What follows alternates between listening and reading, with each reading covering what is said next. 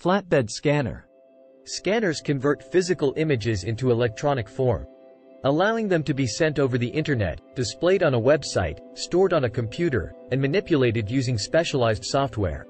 Scanners work by detecting and analyzing light reflected from an opaque image, such as a photographic print. Some can also scan photographic transparencies by analyzing light that has passed through the image.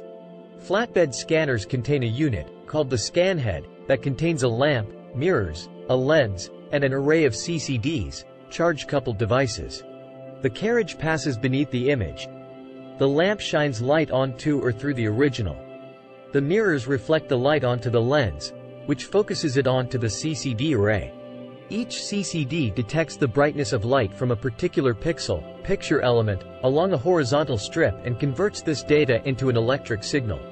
For color images, the light is usually passed through red, green, and blue filters and then directed to the CCD array so that it can be broken down into its component colors. This information is then converted to digital form. The quality of the image depends on its resolution, measured in DPS, dots per inch.